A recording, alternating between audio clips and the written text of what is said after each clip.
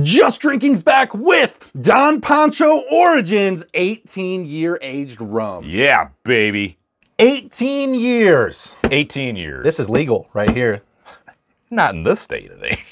18. No, 21. You're not picking up what I'm putting down. That's perfectly fine, Rum Daddy Royer. You and your beautiful soul are such an innocent being, and I love that about you. You cannot start drinking alcohol until you're 21. That is true. But what I'm speaking about is a double entendre that did not quite what fancy words we're using tonight. Because you are an angel. I would not expect you to know this, you saint of a person. Like, you're just too pure. Yes. Too pure at heart. Am I going to feel bad when you come out and tell me whatever it is you're going to tell me? I'm not going to tell you. We're leaving it like that. We're just going to leave it like that. I'll tell you after the show. I'll clue you in. Then I will feel bad? Well, you're not going to feel bad. You're going to be like, oh, I get it. Ah. Yeah. Okay. I heard about that. I heard that that's the devil's work.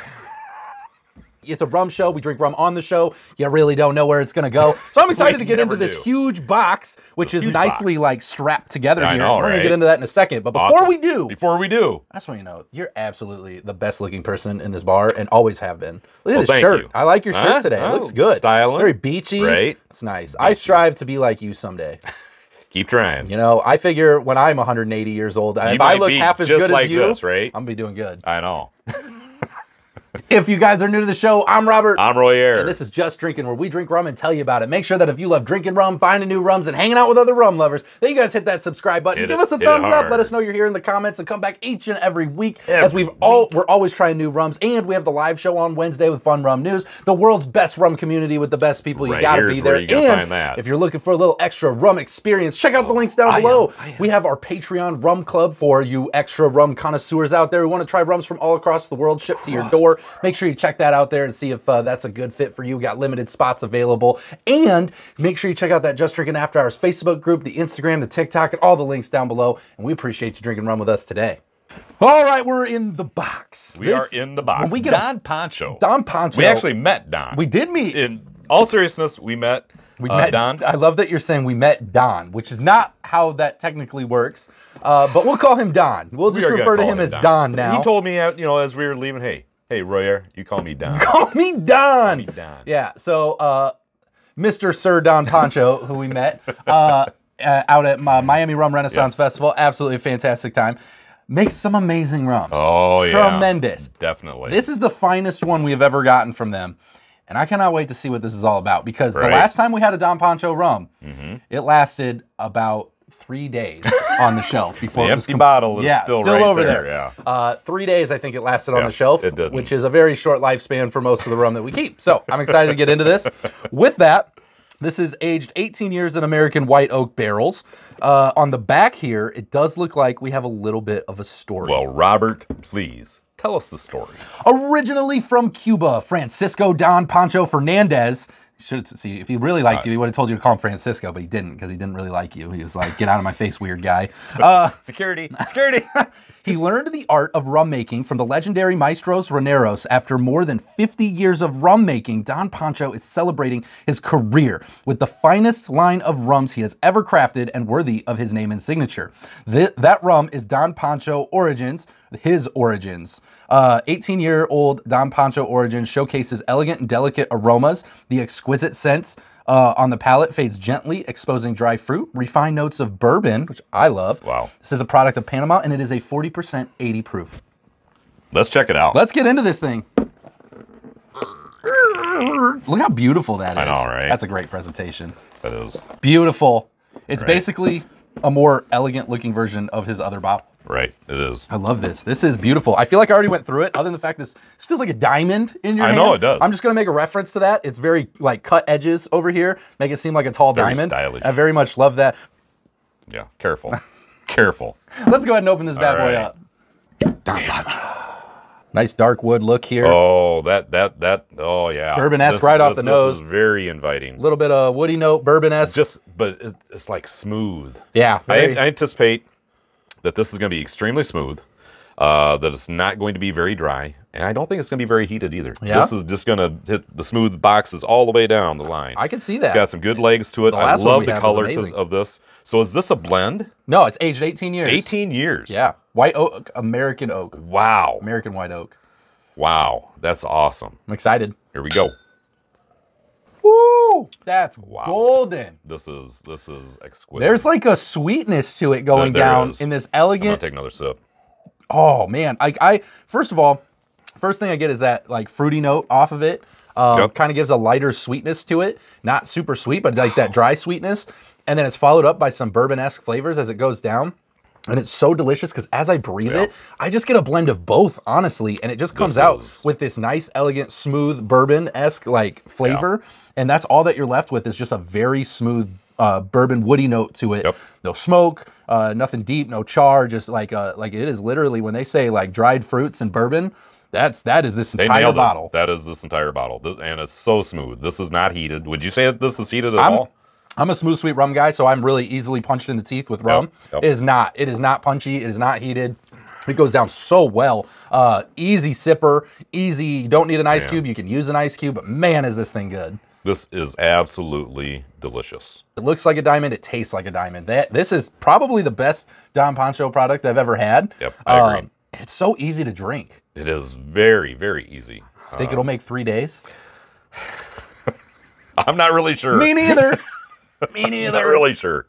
So I got a question for you. All right, I got the answer, absolutely. So it's got some of the dried fruit in there? It does. So how much would you have to drink to get your daily supply of like vitamin C? I'm pretty sure that every sip is a day's worth of vitamin C. So you load up on vitamin C. There.